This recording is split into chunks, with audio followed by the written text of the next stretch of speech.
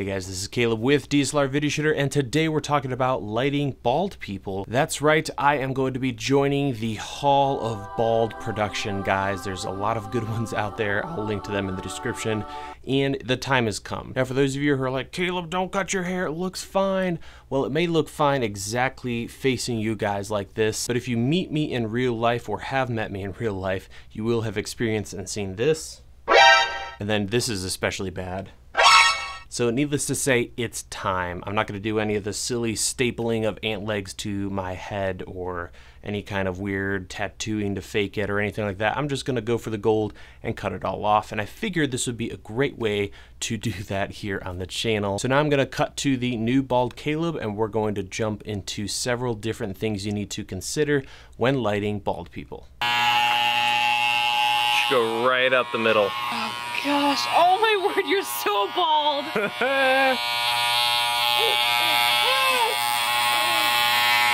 Oh my gosh. What's happening? Oh my gosh. Who are you? Wow. And bam, hair is gone, or at least almost all of it. There's still a little bit left. So let's jump into things to consider when lighting bald people. The first one, and really the biggest problem you're going to run into, is glare. Dealing with all of this reflective surface. The skin on people's heads are very reflective, so that's going to be a big problem, probably your biggest issue when lighting bald people. So you want to be careful with your exposure. Look for those little highlights. Often sweat is going to be a big issue, or greasy heads, and that's where using some kind of powder really comes in handy. If you're working in a corporate interview environment, try to have something really neutral, easy to sell, especially for bald CEO guys. You know, this isn't makeup, this is strictly to deal with those highlights when we're recording the videos. Maybe show them you putting the stuff on yourself, and use disposable applicators, whether that be little pads or brushes, so you can throw it away right in front of them so they know it's sanitary and all that good stuff. But that is going to help eliminate those highlights, and that can be a real problem, and you don't find as much when you're lighting people with hair. If your camera or monitor has some way to check your exposure, definitely use false color or zebras to scan this area of the forehead to make sure nothing's going to be peeking, because I can't tell you how many times I've sat down with someone else's footage or the stuff that I filmed, and I went to grade, and there's that one spot that's blown out on a CEO's forehead or something like that. So definitely double check that and make sure you're good to go when it comes to exposure on people's skin. The next thing you need to think about is the placement of your lights.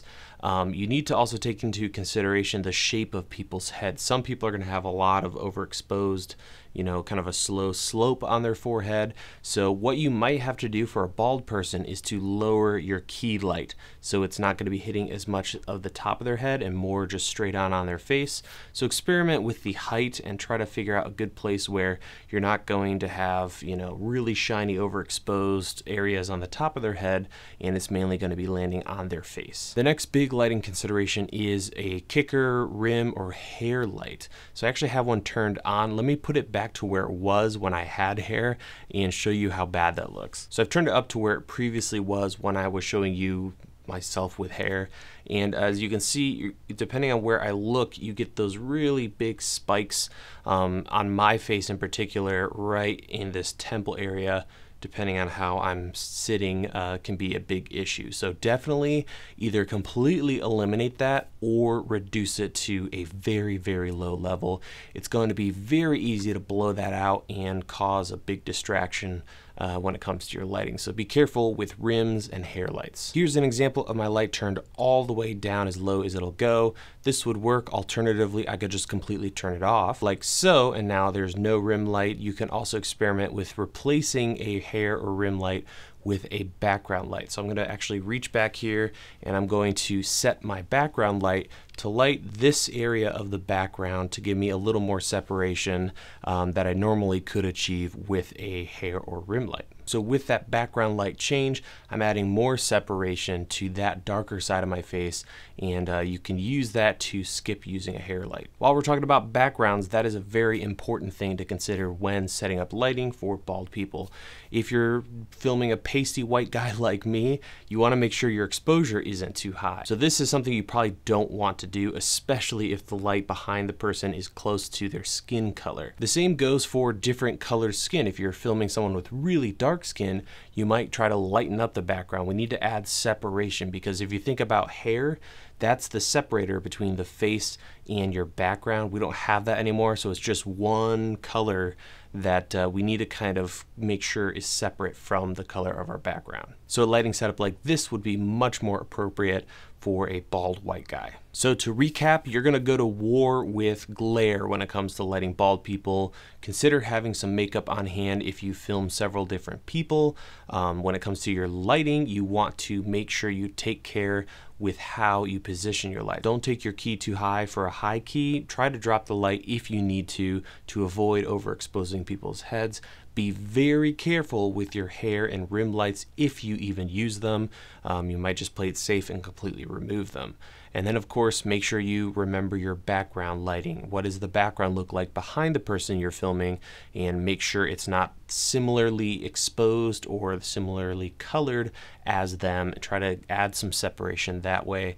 That's also a great way to add some separation if you're not going to be using that hair light. So those are just some quick tips when it comes to lighting people that are bald. If you want to also learn how to light people with glasses, check out the video somewhere up above me, and I've done a video talking about how to get around that nasty glass glare. That's going to do it for this one, guys. Let me know if you have any questions or suggestions of your own in the comments below. Otherwise, you can watch fresh videos here at DSLR Video Shooter every Tuesday and Thursday. Thank you so much for watching, and I will see you in the next video.